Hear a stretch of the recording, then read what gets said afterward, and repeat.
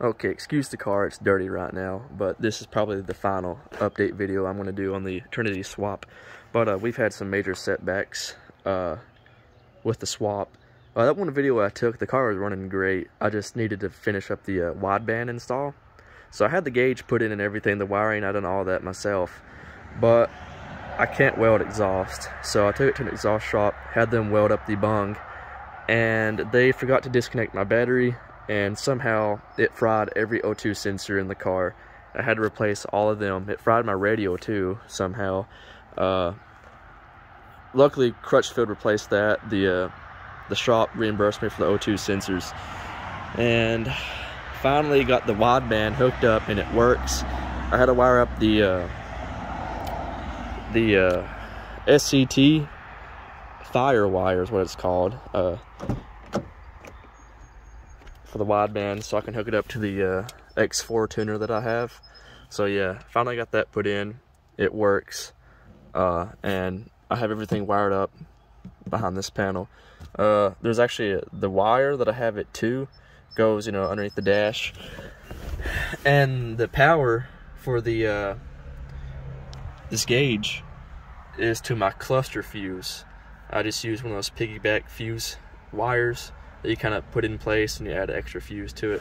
Well, matter of fact, excuse the mess in the car, but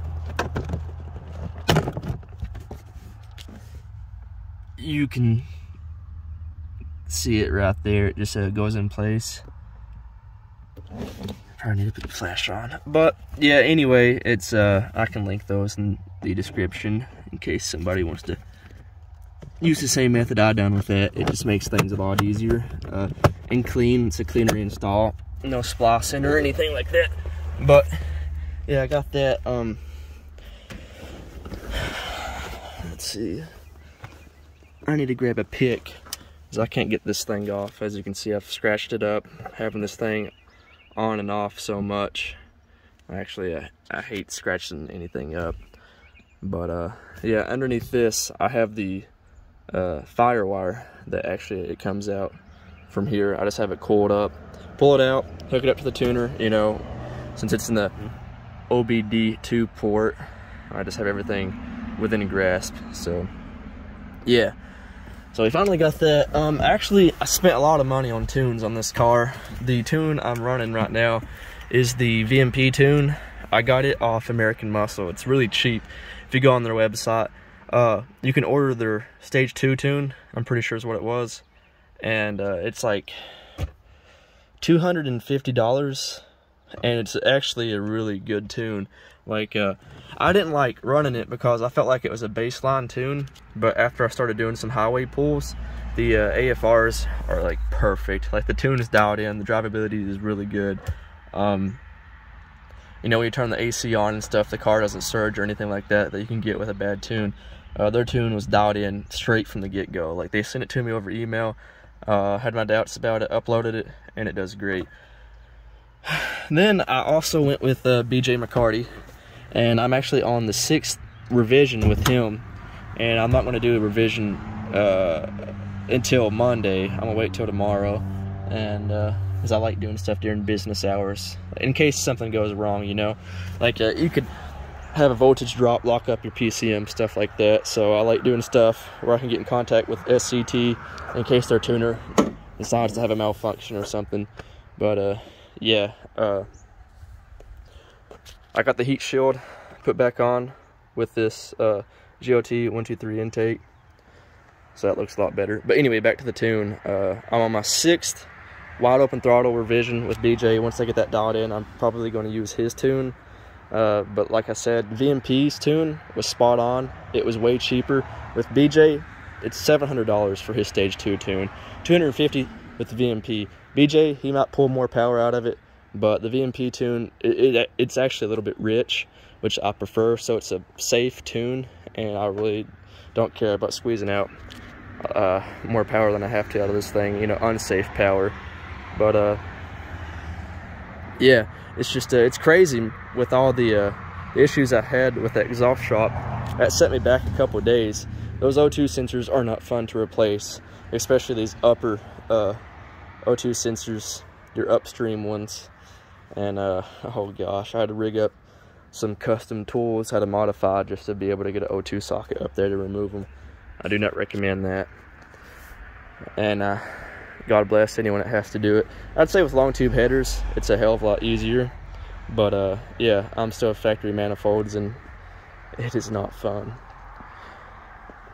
But yeah, right now, like I said, I'm running the VMP tune. The car is doing great. I have my wideband hooked up. It's doing good. Later down the road, I may add a actual boost gauge, since the 07 to 09 cars they only go up to 15. So and of course the stock pulley, the 2.6 pulley on the Trinity, is good for 15 pounds of boost. That's what the 1314 GT500s were making with the 2.6 pulley.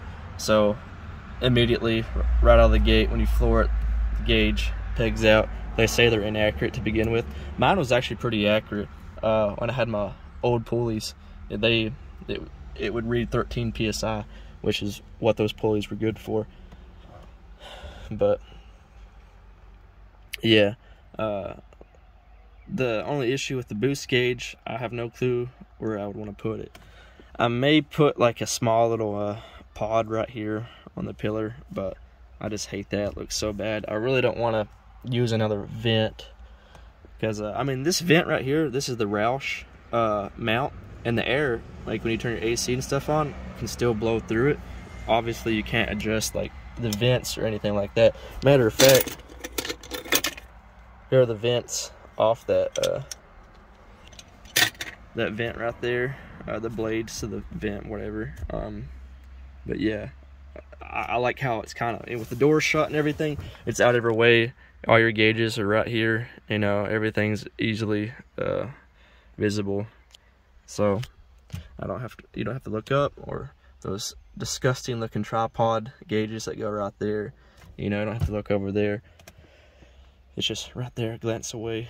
But I had a lot of trouble with this gauge right here. So if anyone's ever having trouble with the SCT firewire wiring up to this and tuning for data logging, the equation that you get from BJ is for the regular AM gauges or widebands, and the pre-built formulas, there's equations that you need to put in for your live link to work properly when you're doing data logging, because your AFRs are going to read as a voltage. They're not going to read as the actual the readings of this gauge. So say like we're stoic at 14.7, the live link data log would show like 3 volts. It's showing that it's getting power. So you have to put in a equation which can convert that voltage to the actual AFR readings, and every equation that I was given was wrong. I had to look up, I actually found it on a Facebook forum, and it is a completely weird equation. It's the only one that worked. So I had that going for me for a little bit, and then I started having issues again with the equations. It started reading voltage again. So it turns out when I updated LiveLink, it somehow screwed the way this reads. So you have wires and you have a chart. This thing, the gauge itself, you have a I can't remember what color it is. I think this gauge has a white wire, and it's analog 8. And analog 8 goes to an orange wire on the firewire harness that you get from SCT. Those go together.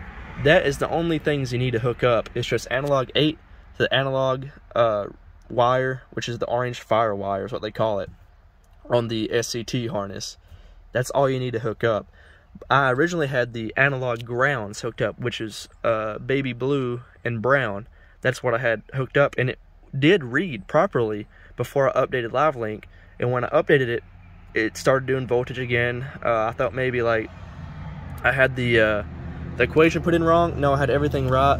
Turns out I had to unhook the analog grounds, the blue and the brown, disconnected them, so it was just the white from this right here, the analog wire. I believe it's white, don't hold me to that, but there's an analog 8 wire that you have to use from the gauge that goes to the SCT tuner, and that's the only 2 wires that need to be hooked up from the harness to this, and then the right equation, and it works.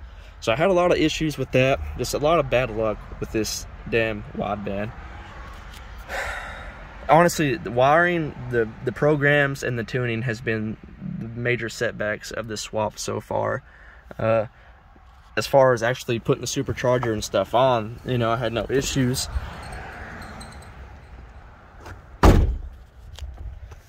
I put a mask on the old Cobra.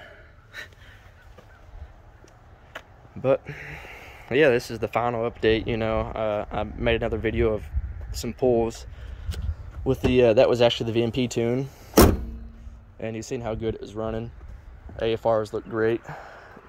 They're about high 10s, low 11s, so we're talking about like 10.9, 11.2 as far as AFRs, which is what I like to see. It's not running lean, you know, the old saying, lean is mean. But yeah, so far, so it's a whole different animal now. The Trinity swap is really the cheapest way to add power to 07, 09 GT500, especially since, you know, now if I need an injector replaced, I can go to online or any parts store and get a 13, 14 GT500 fuel injector. You get the parts pretty much.